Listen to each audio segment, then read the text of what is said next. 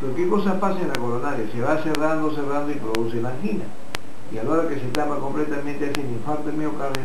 Y si hay infartos complicados como hay infartos no complicados. Uno lo puede pasar bien y el complicado sí es un gran problema.